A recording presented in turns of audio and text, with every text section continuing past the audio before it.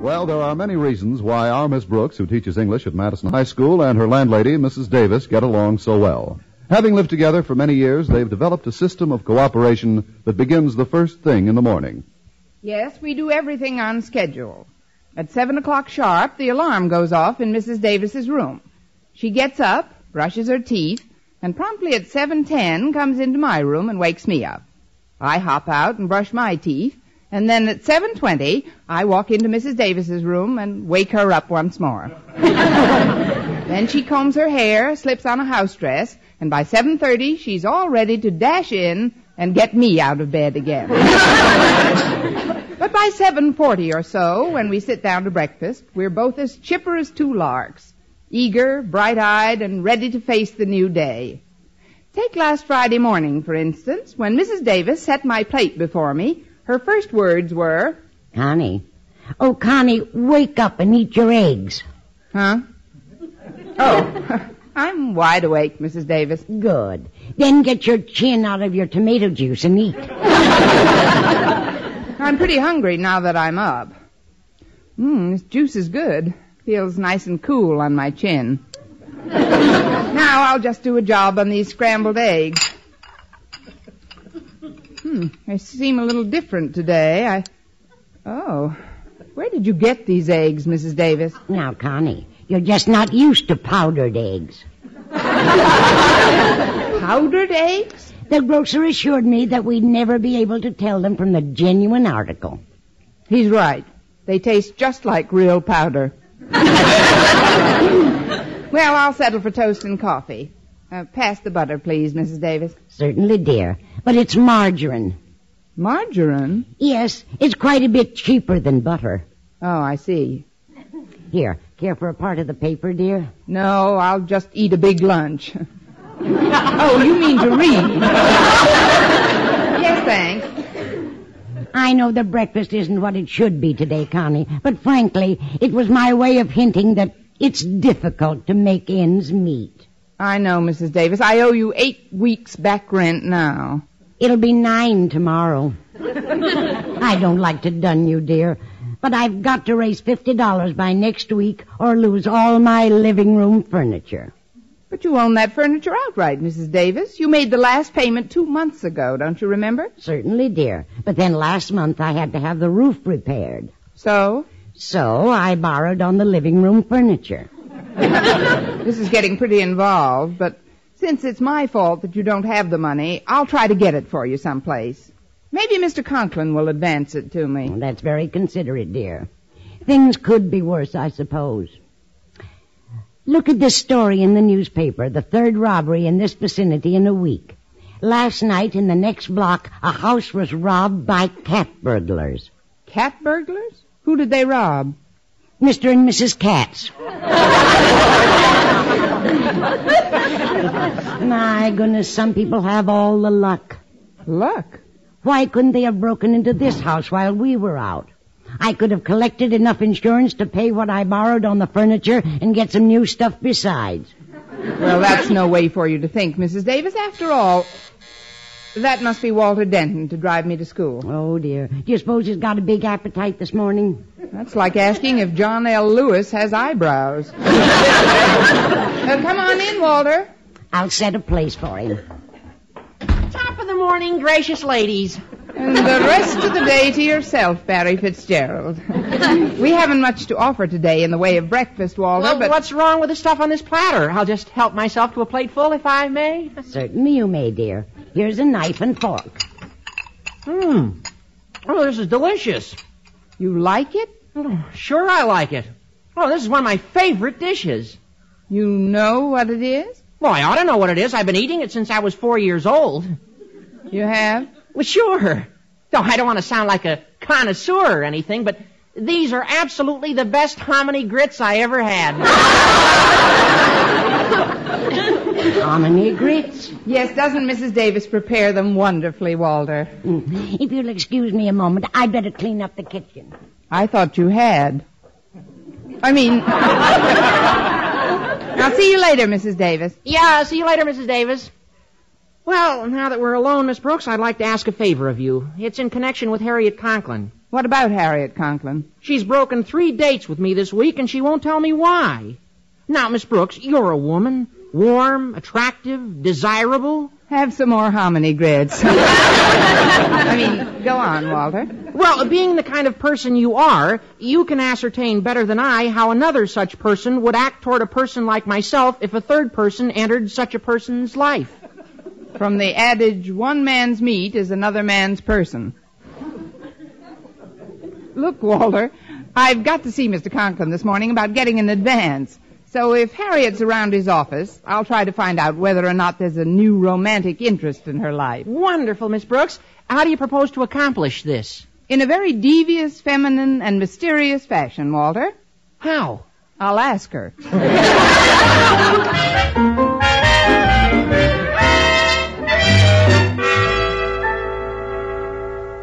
But, Daddy, just because you and Mother are going to be away until tomorrow doesn't mean someone has to stay over with me. Well, I think it's ridiculous. Silence, Harriet. After the years we've been married to one another, your mother and I ought to be better judges of what is ridiculous. What I mean is we have better judgment in these matters. But just because of a few silly holdups in the other end of town, well, honestly, I was too ashamed to even tell Walter Denton why I couldn't go out with him all this past week. Ashamed? With gangs of hoodlums roaming the streets? I want your mother's mind to be at ease about you tonight. She's worried enough about that emergency call from your grandmother as it is. Oh, there's nothing really wrong with Granny. She's just lonesome. And, Daddy, you must look at my side of this. Why, here I am, a 16-year-old girl, and you want to get me a babysitter. Why, if any of the kids at school find out about this, they'll laugh me right out of Madison. Well, don't worry about that. I'll giggle you right back in.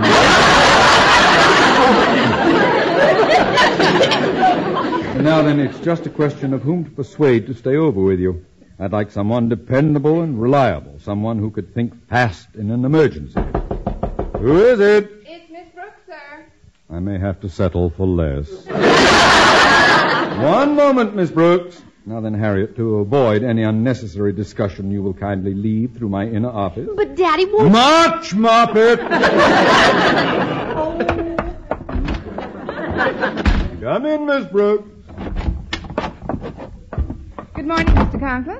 I know you're busy, so I'll come right to the point. I have a favor to ask. Now, isn't that a coincidence? I, too, have a favor to ask. Well, you know what I always say, one hand washes the other. Yes, I know, but the last time you said it, my hand didn't even get into the basin. What I wanted to ask you, sir, was Later, Miss Brooks. Mine is by far the more pressing business at the moment.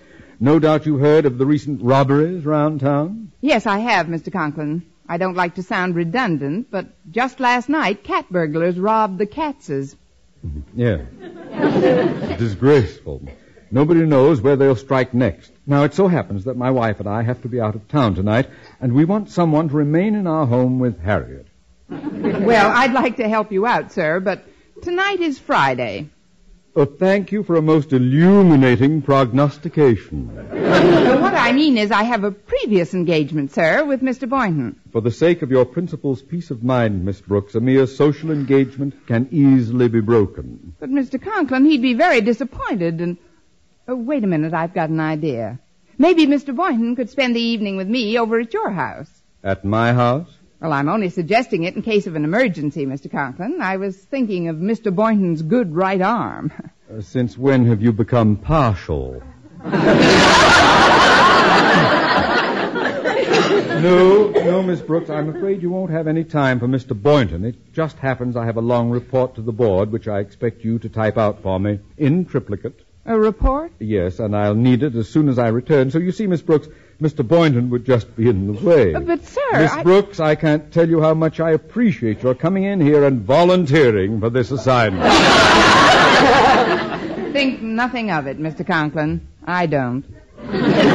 What about my favor? Remember, one hand washes the other? Oh, we must get around to your favor by all means. Please be sure to remind me of it next week. Mr. Conklin. I said next week, Miss Brooks. Now, I'm quite busy, so that will be all. Miss! Yes, sir. Here we go again, me and my unwashed hands. the nerve. Forcing me to break a date because he has to leave town. Oh, Miss Brooks, I've been waiting until you got out of Daddy's office to talk to you. Well, if it isn't my little roommate. What's up, Harriet? I knew Daddy would hook you into staying over at our house tonight, but you've got to promise me you won't breathe a word of it to a soul. Oh, golly, if anyone heard I needed a babysitter, why, I'd die of shame. But what'll I tell Mr. Boynton when I break my date with him? Well, just tell him it's a secret. Please, Miss Brooks, it's vital. All right, Harriet, I won't say a word about it. Will you take an oath on that? In blood, Harriet. And I know whose blood I'd like to use.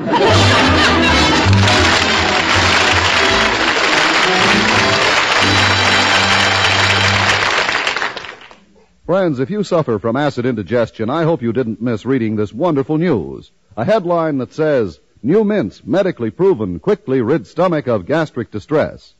That headline is talking about new Bicidol mints. Doctors recommend Bicidol mints because the Bicidol medication acts at once to make painful acid harmless and give you fast 5-way relief. 1. Speeds relief from gas. 2. Sweetens your breath. 3. Gives complete, longer-lasting relief than baking soda. 4. Relieves stomach upset from too much eating, drinking, smoking. 5. Lets you sleep when acid indigestion strikes at night. So don't suffer acid indigestion, heartburn, or gastric distress from excess acidity. Remember, new mints, medically proven, quickly rid stomach of gastric distress. And remember the name, Bicidol mints. Bisodol. Get Bicidol mints for fast relief.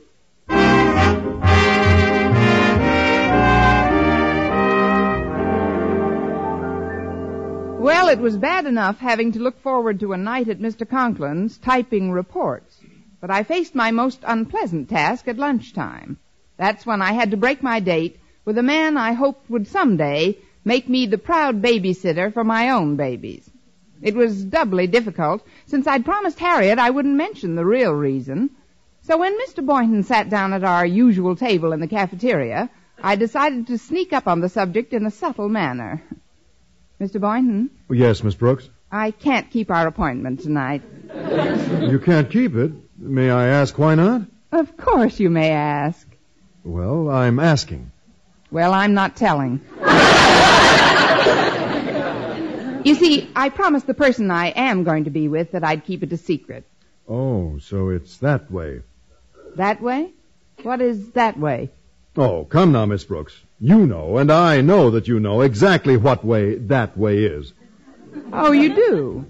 Well, what would you say if I were to tell you that you may think you know that I know exactly what way that way is, but it doesn't necessarily mean that I do know what way that way is that you're talking about? If any members of my English class are listening, please don't. Dissembling will get you nowhere, Miss Brooks. All right. Then I'll try assembling. I didn't want to break this date, Mr. Boynton, but I honestly didn't think it would matter so much to you. No, it doesn't. Doesn't matter in the least. Not in the least. Good. If you found some other man you'd rather go out with, go right ahead. Well, that's very... Some other man? You probably met someone who's taller, more handsome, and with a better personality than I have. If so, good luck to you. If so, who needs it? That is, you don't understand, Mr. Boynton. Oh, don't try to spare my feelings. I don't blame you for preferring to drive around in a Cadillac instead of my old Heap. A Cadillac? After all, why should a girl waste her time on a poor school teacher when she can enjoy the comfort and luxuries a wealthy playboy has to offer? Well, that clears up where the Cadillac came from. But, Mr. Boynton, as far as tonight's concerned... I said it was all right, Miss Brooks. I couldn't expect you to pass up cocktails and dinner and dancing in some swanky restaurant to go out with me. Well, I'm sorry you're disappointed about tonight, Mr. Boynton. You'd be disappointed, too, if you had to go to a boring ladies' bazaar because somebody broke a date with you. Ladies' bazaar? No, in a weak moment, I promised my landlady that I'd attend if anything unforeseen happened to my engagement this evening. Well, it just happened. Well, cheer up, Mr. Boynton. The bazaar may not be so bad. Not so bad. I'll have to work in one of those booths. Doing what? Selling kisses, that's what. Yipe. Now, if you'll excuse me, I'm going to get myself some milk and wash this all down. Get two, will you? I might as well be loaded as the way I am. I'll bring it back to the table. Here's the dime for mine, Mr. Boynton. Well, that's all right. I'll lay it out. All the times to get a stand-up. Oh, Mr. Boynton, will you come over a moment? Well, Mr. Conklin, well, this is quite a surprise. As a rule, you don't eat here in the cafeteria. I thought I'd live dangerously today. Boynton, I noticed you talking with Miss Brooks, and I thought I ought to warn you. If you're entertaining any thoughts of coming over to my house tonight to see her, dismiss them. To your house, sir? Yes, Miss Brooks will be much too busy typing a report for me to engage in any social activities. Oh, so that's where she's going to be tonight. Didn't she mention it? With all these robberies lately, I asked her to remain overnight with Harriet, since Mrs. Conklin and I will be away. Well, what do you know about that? What do I know about what? She told me she had a date to go out with a wealthy playboy in a big Cadillac. I've got a good mind to teach her a lesson. By Godfrey, I'll do it. I'm going to drink both glasses of milk.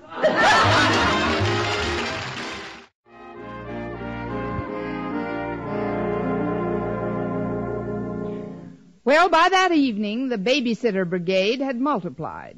I was babysitting for Harriet Conklin, and Mrs. Davis was babysitting for me. Oh, listen to that wind howling. I'm glad you came over after all, Miss Brooks. It's a great night for a robbery, all right. Now, Harriet, we said we weren't going to mention the word robbery again. Just close that window near the piano and you won't hear the wind. All right. It was nice of you to invite me over too, Harriet.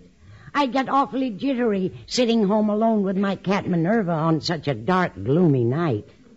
I get jittery sitting with Minerva on a sunny day. She just gives me the creeps sometimes. Maybe the cat burglars will swipe their namesake. Now, Connie, that's no way to talk about Minerva. You know how fond she is of you. Yes, I know. She won't manicure her nails with anybody else's nylons. I read where one of the robber's latest victims suffered a concussion, and the picture showed 3 huge bumps on his head where he'd evidently been blackjacked. Don't be an alarmist, Harriet. For all you know, he was just a tall man who forgot to duck when he went into a pawn shop.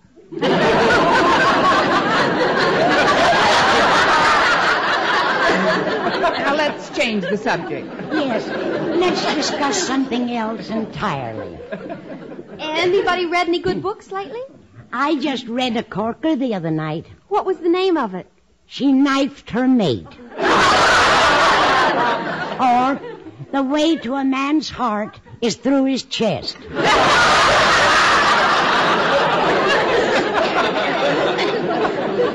Well, maybe we ought to discuss the robberies again. But if conversation won't help, maybe some good music will.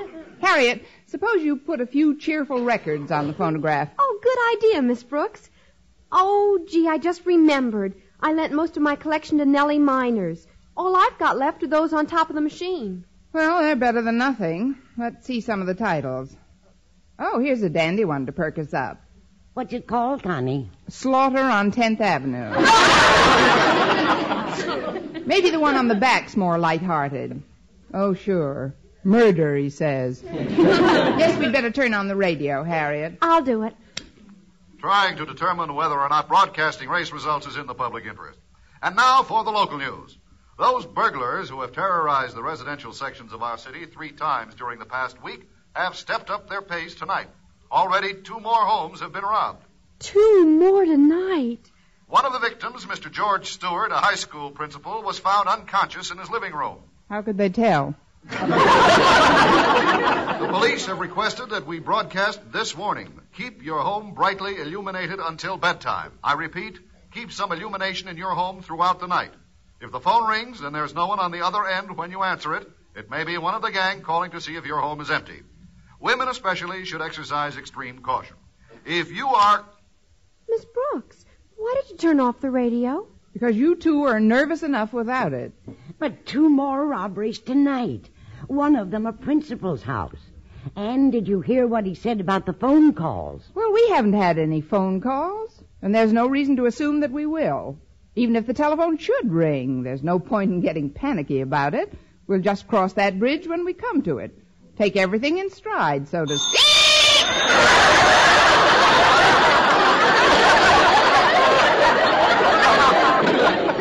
The cat burglar. Don't answer that phone, Miss Brooks.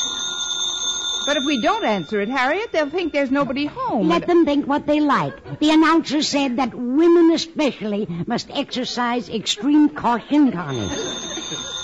Oh, I'm scared, Miss Brooks. I don't know what to do. Nonsense. There's absolutely no reason to get so frightened. After all, it's a... That's funny. Stopped ringing. Oh, well. Now let's all calm down and stop being so fearful. One thing we can do is put some more lights on in this room. But they're all on now, Miss Brooks. No, not quite, Harriet. There's a bulb missing in that lamp by the sofa. Well, we've got a bulb for it right here on the bookcase, but Daddy says that's a faulty socket. Well, this is no time to worry about Daddy's faulty socket. I'll just take this bulb, screw it in here like this, and... Ow! The lights. The lights. What happened to the lights? They're out all over the house. Oh, you must have caused a short circuit. Where's the fuse box, Harriet? Back in the garage. Are you going out there? I certainly am. About 9 o'clock tomorrow morning. But we can't leave the house in darkness like this. Well, the burglars may be here any minute. But I don't know anything about fuse boxes, Harriet. Maybe Mrs. Davis would know how to... By the way, where is Mrs. Davis? Right over here, dear, under the piano.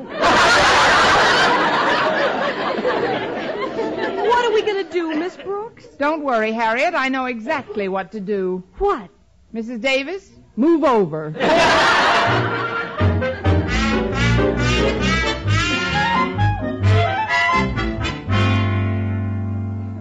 I'm sorry if my phone call disturbed you, Walter, but I've got to know if you've been out with Harriet tonight. No, Mr. Boynton, I haven't been out with her in a week.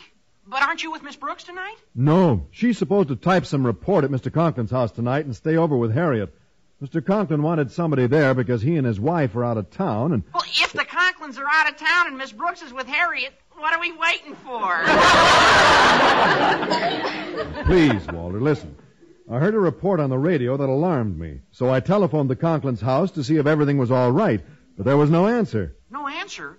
Well, maybe they all stayed over at Mrs. Davis's tonight. No, I tried that number, and it doesn't answer either. Frankly, Walter, I'm worried. Well, now that you mention it, so am I. Well, just sit tight for now. I'm going over to the Conklins. But how will you get in? Well, I'll get in some way and find out just what's happening one way or another.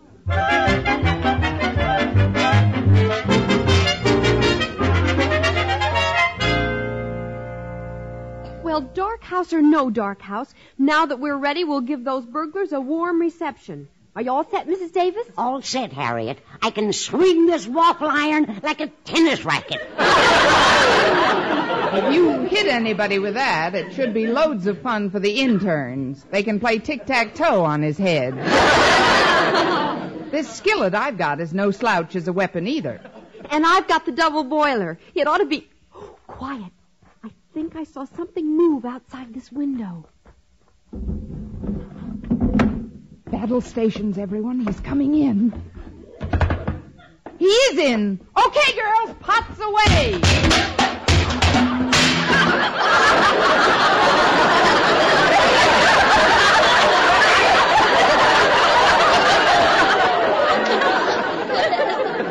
When you hear the tone, the time will be 9:31. Let him have it again. Whoa.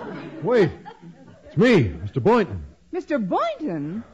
I know teachers aren't paid very well, but this is a fine way to pick up a couple of bucks. You don't understand, Miss Brooks. I phoned here, but there wasn't any answer. So I came over to see if you were all right. Now, wasn't that sweet?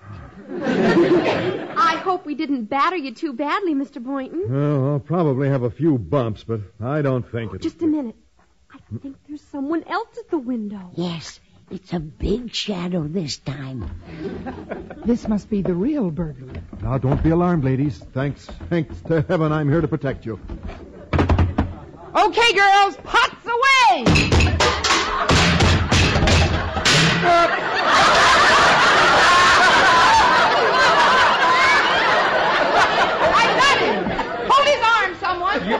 Miss Brooks, will you kindly remove those pointed knees from my chest? Mr. Conklin! This is outrageous. Can't a man return to his own home after his car breaks down without being assaulted by one of his teachers? We didn't know it was you, Mr. Conklin. Of course, we didn't, Osgood. We couldn't see who it was, Daddy. So there are four of you in on it. Miss Brooks, what have you to say? How about a rubber bridge?